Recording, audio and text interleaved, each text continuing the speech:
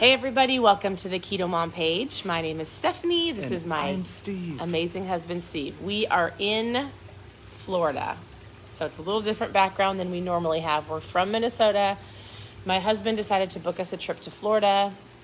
I wasn't super keen on coming, and then we got here and I was like, this is great. It is great. I think it's one of the best places. It's one of his favorite places. Okay, where are you tuning in from? And if you live in Florida, do you love it? We've lived in Florida for a season. He'll probably move us back here part-time. Today's going to be an amazing day, and it's because we're going to talk about choices. Yeah. I don't really know what we're getting into. Stephanie's read ahead, but this is going to be... almost the whole book. This is going to be... on the airplane last night. Some information that if you apply it to your life, you will go to the next level. So here is the book. If you're following along, or maybe you have the book with you, we're going to dive into chapter 2. Yesterday in the afternoon, we just talked about chapter 1, and it was basically some stories.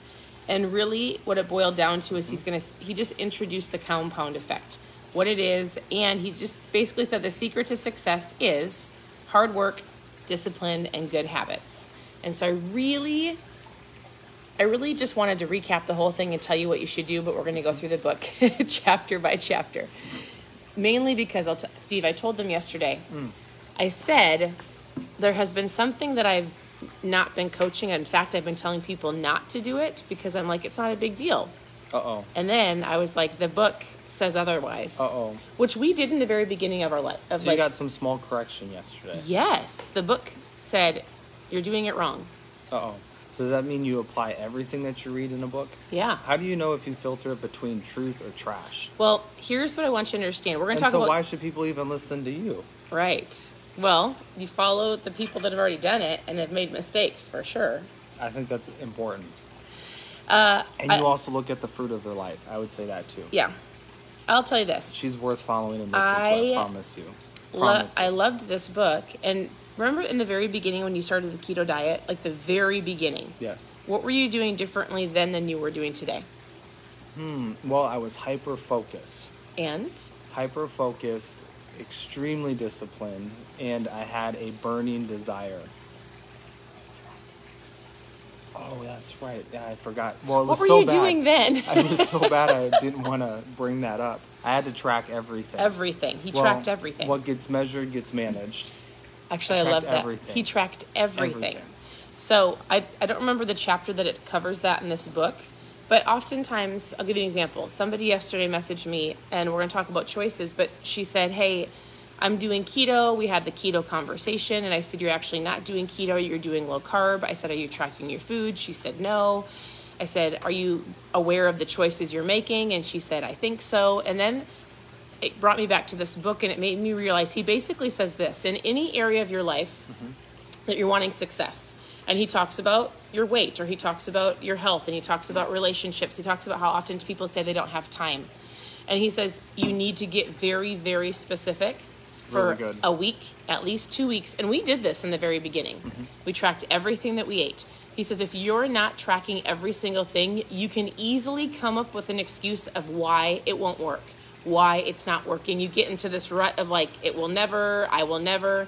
But if you just take a little bit of time and have a teeny little notebook in your pocket, really and he says every time, and we're not there yet, and I'll give you very specific details when we go to that point, but like for me, I don't feel like I need to track my food anymore, but I need to track my time because I often am like, I don't have enough time. This is so good. Actually, you're kind of hitting me like right in the heart right now. Like, as I answered those questions and you were asking me like, well, what did you do back then that you're not doing now? All of those answers that I just said, that was live on the spot. That's what you're going to get. Those are things I should be doing right now. I think sometimes people... Hello. I think sometimes... We had a little... Yes, look at this. Well, I think sometimes people don't... Like, here's what happens. I don't want to track. It takes too much time.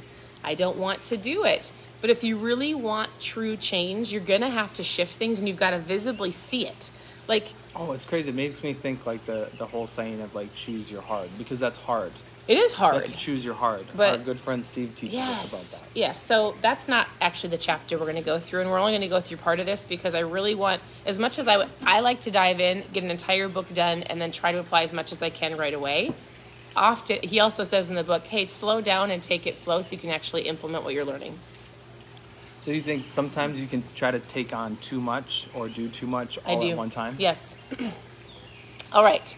So what happens? Just keep it in mind. Actually, what I would do is as we're reading and going through the book, even right now, where do you want better in your life? And what is the excuse that you're using? So he says, first you need to come up with what are the excuses of like, I don't have the right foods, I can't make the right choices, I fall to whatever the coworkers are eating, or nobody supports me, I don't have the time. It doesn't matter what the excuse is. He's going to give you a way to figure it out.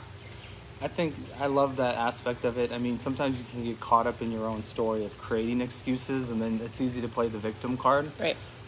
And I was also thinking, like, if you do take on too much too soon, you can get overwhelmed so easily. And that's why we've always talked about the power of systems and small habits and stacking those habits. Right. All right, so we are on chapter 2. If you want to follow along, if you're just going to tune in, our hope is to give you something to think about today. So he basically starts off and he talks about your choices.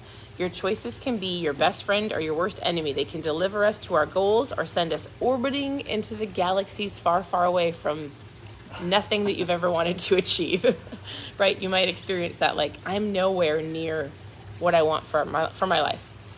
So everything in your life exists because you first made a choice. Choices are the root of every one of our results. Each choices start a behavior over time becomes a habit. So basically every single thing that you do every single day creates a habit, good or bad, right or wrong.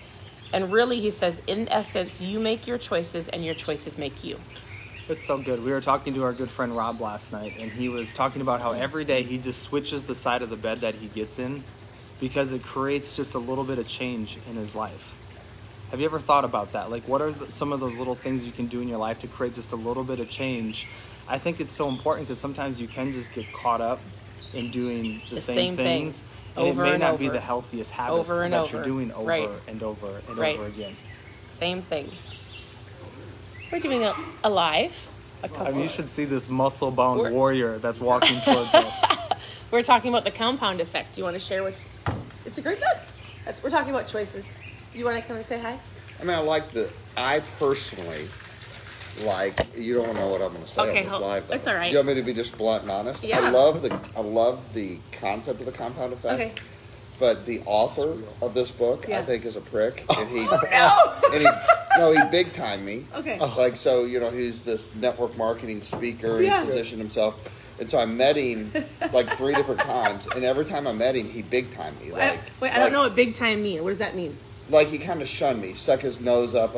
So he talks all this stuff about treating people well. Yeah. So I met him with Jarek Robbins in San Diego for the first time at this mixer event. And he kind of glad hands me, oh, hi, didn't even look me in the eyes, because I wasn't big enough for him. Yeah. He was looking for the next person in the room that could boost his ego. And then he found out, that's right, when Rippling was popping, then he found out I was the CEO of Rippling. So then he came back around and tried to connect with me.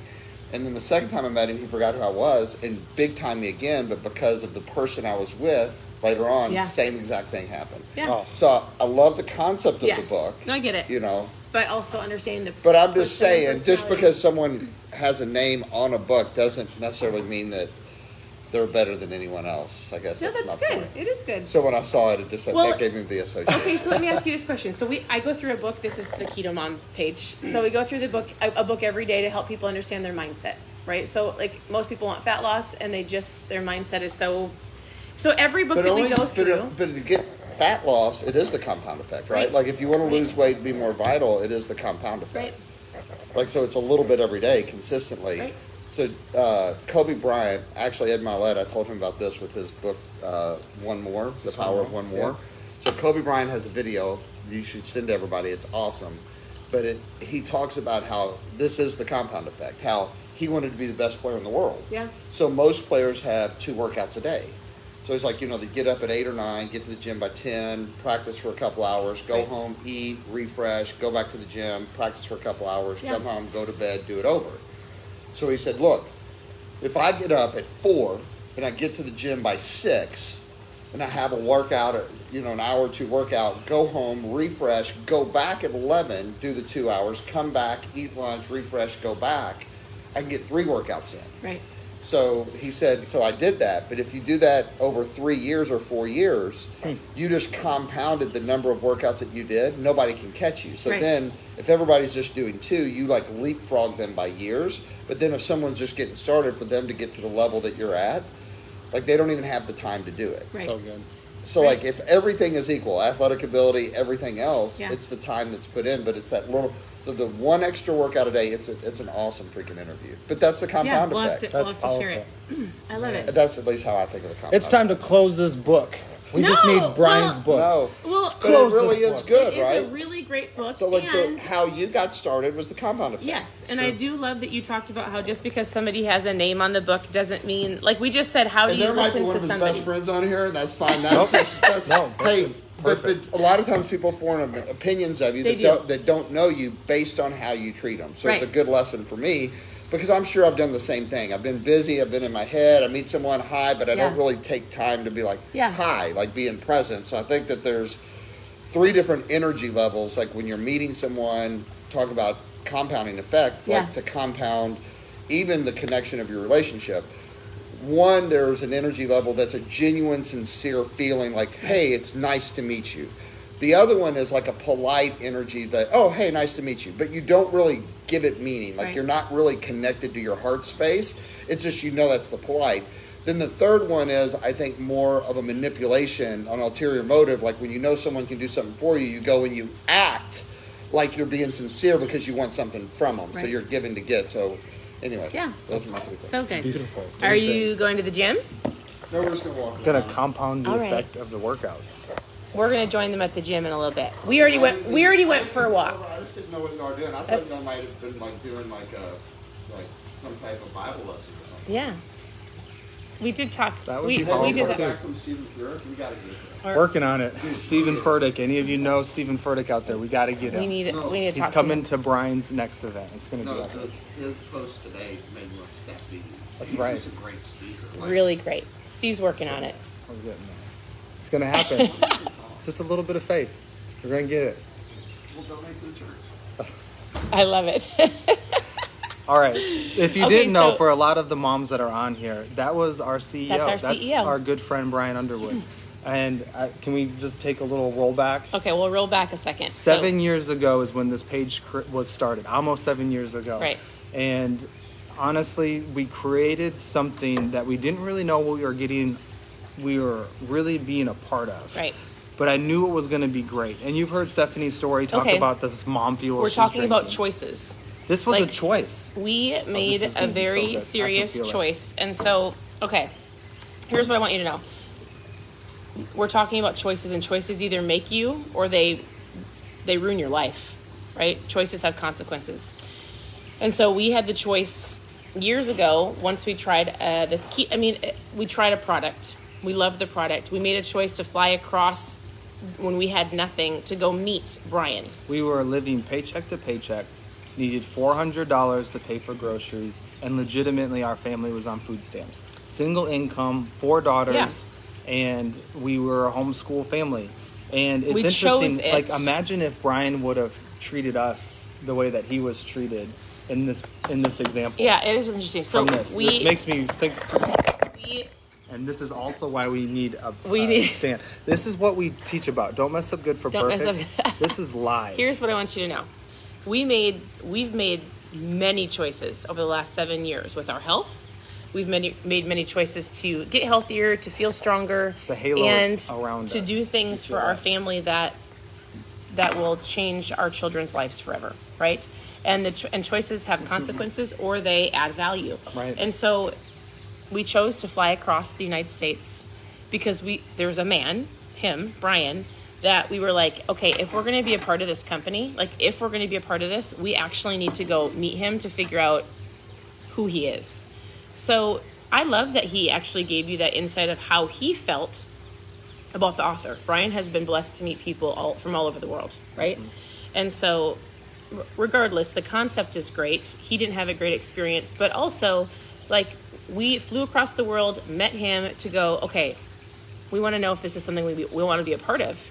And we made that choice, and we've continued to make choices to grow our mindset, to plug into Brian, to plug into the community, to share what we love, because it's changed our life so significantly.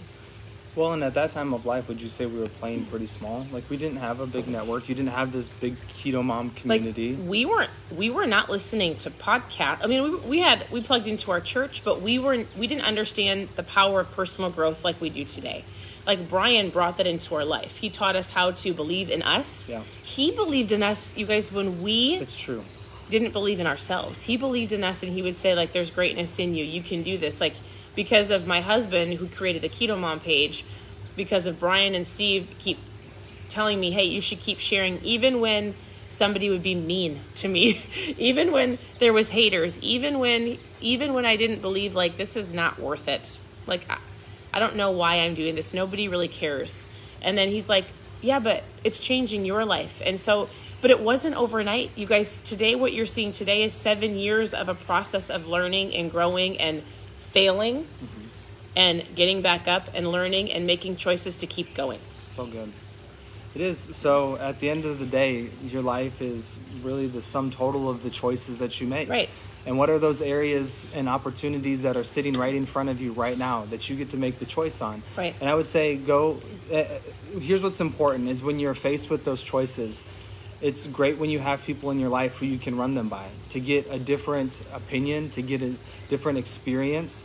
And it's at the end of your life, you will be at a certain place based upon the choices that you make. Right.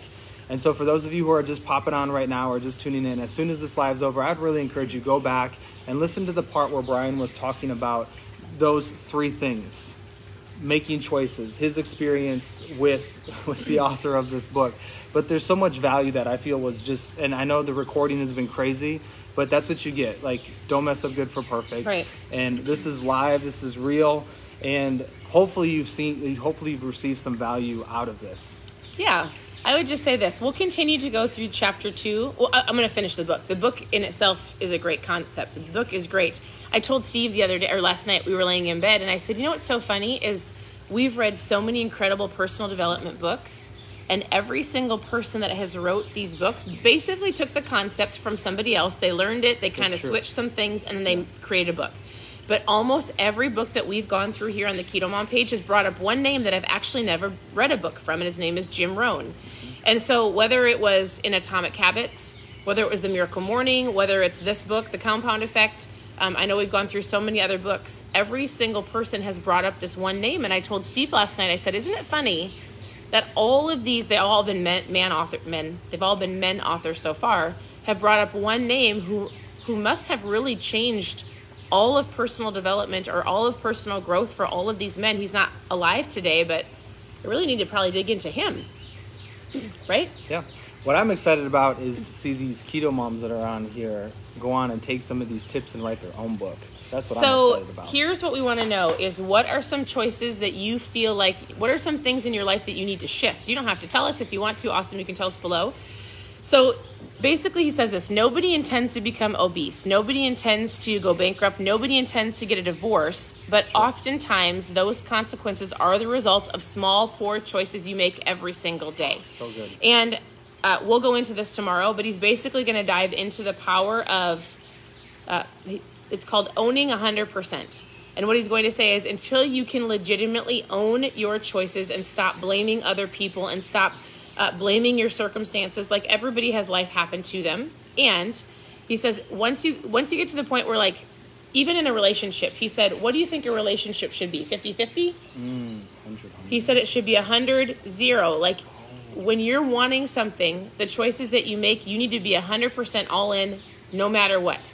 I can't blame you because you brought home the ice cream. Like, I choose to eat the ice cream or not. I can't blame you for anything from the past. Like, I have to own my emotions. I have to own my attitude. I have to own the things that I say to you. 100%. Does that make sense? That is so good. And the reality is I did not bring home ice cream. No, I was just saying, like, there's been numerous times where I've done things like that. Well, okay, so oftentimes, let's just be real. Has anybody on here ever blamed somebody else for their weight gain or for their lack of fat loss or for their lack of health or I ate this way because of this person or because of my situation or I was born or grown up that way, my environments? Well, there is a point, like, we talk about mindset, we're going to talk about choices, but until you can own 100% of your choices and realize that you can't blame anybody else for where you are today, you're not going to go any further.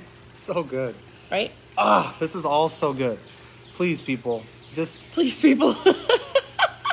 Please, people. Action in your life. Like, playing small does not serve anybody. You're worth it. I'm so excited because as I hear this stuff from you and as I see some of the chat, I'm blown away to just think that every day you all have today, it's a gift that you get to go out and you get to pass this on to somebody. You get to go influence somebody. You get to go create a ripple effect in your home or in your community. And the choices that you make have a direct reflect not only on your life but on the lives of others. And I get really excited about that. I really do, because I mean, you get to be a champion for better. You get to go help people. You get to make the world a better place. And it just makes my heart happy. Yeah. It really does. I love it. So, last phrase for you for today. If it is to be, it's up to me. Up to you. If it is to be, it's up to me. And I think so often, especially in today's society, I mean, I don't watch the news and I try not to spend a whole lot of time on social media. He actually talks about that. But the reality is, like, I think it's painted a certain picture of, like, this is what the world is like. It's like all the other people are in control, or I don't want to go down the political path of things, but the reality is, like, your choices do make a difference. Your life does matter, and you get to change. You get to choose your hard. You get to choose your better. You get to choose how you spend your time. And all those things are so important. It's going to take time. It's going to take hard work. It's going to take plugging into communities and accountability. It's going to take you making the choices every single day of what you want. If you want to get healthier, guess what? Then you pack your lunch. You don't go out to eat. You don't eat the French fries. If you feel like you're not spending enough, get your food there. If you're not feeling like you're spending enough time with your family, then you've got to look at the choices of where you're spending your time. If you financially need to get out of debt, or you want to be a saver, like, you can't go to Target, like, it's just little things, right? Those little things that you're like, okay, I have to go get one thing, but not 20 things. Like, I know it sounds completely like common sense, but we do it every single day. We make excuses to make the choices that do not direct us in the right path we want to go. So we've got to focus, but we make these little choices that you're like, it's not a big deal. Tomorrow I'll start. It's not a big deal. I really want that dress. I really want it. And I just put $30 more on my card that I should have been saving. I'm just giving you a concept of how easy it is to make excuses. Right? I love when she's in Florida. Like, you are fired up. It's warm down here. So we already went on a walk, and we're going to go on another walk. She wanted to record this because she was super excited. And if you're tuning in, go watch the replay. Go watch this again, because this is gold. I really do love this book, because as soon as we get to the power of, he's going to talk about luck. He's going to talk about tracking everything that you're doing. It's super important, and I need to get back to tracking. My excuse is time, like I've already shared. So, like, I need to make sure I'm being very strategic with my time and not wasting it. Okay, strategic with time. So you're going to hear that in the near future. Thanks for tuning in. Yeah. Thanks for checking out KetoMom. Thanks for being a part of the community. Go watch her stories. There's going to be some super fun stories today. I would say if you didn't share this message, go share it with somebody who you believe needs to hear it. Invite somebody into the community, because we're better together. Anything else you want to say? Nope. Your choices are powerful. Pay attention today. He basically says, the last thing I'm going to say is, he also said your choices, you like sleepwalk through life, right? Ooh, so everything that you do, you do it naturally. So if you just today just had an awareness of everything you're doing and why you're doing it, is it a habit? Is it like, why are you doing the things that you're doing today? And just have an awareness. It boils down to, I need to have an awareness. I need to get out of the sleepwalking mode, and I need to make a shift. Oh, that's it. That's not it. Like, that is so good. We're going to go on another walk. All awareness, friends. We're compounding our efforts down here. Yeah. Thanks for tuning in. Thanks for sharing. Leave a comment down below, like, how this has impacted you. Share this with somebody. And 100%, this will affect your fat loss. I know that you might be like, oh, good grief. If you don't get this, you're not going to get the goals that you want. You're not. It's real. Like, your mindset is powerful. The things you need to learn from other people, regardless of the story of Brian realizing like how this man made him feel, wasn't great, but he also said the concept behind the compound effect 100% works. Last thing, if you loved what you heard from Brian, go follow him at Brian Undy on Instagram. Or you know what, if you want to be a part of like what we get to do, come join us at our next event. Just comment team down below. Sephi will get you some more information, or send us a message. This stuff does matter. Your life matters. Choices matter. Okay, we're going to let you go. We'll come back later this afternoon and do another live. Ooh. Probably about keto stuff. We're compounding the lives. Well, I usually do 2 a day. I usually like shake up ketones and then give you a keto tip. Maybe I'll tell you our story more of like the actual keto version and why I drink Mom Fuel. All right. Good. We appreciate you. Always, you can send me a message with any questions that you have. We'll talk to you soon. Bye, everybody. See ya.